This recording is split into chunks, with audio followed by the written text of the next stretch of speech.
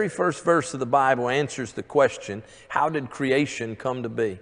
Genesis 1:1 we read, "In the beginning God created the heavens and the earth. From nothing God created everything that exists." Scientists today spend thousands of hours and millions of dollars to find a more inhabitable planet. However, the Bible informs us that in just 6 days God created the heavens and the earth, everything essential for life on this planet. Truthfully, the wonder and the beauty of our creation should cause us to give thanks to the Creator. Psalm 19, we read, "The heavens tell of the glory of God. The skies display His marvelous craftsmanship.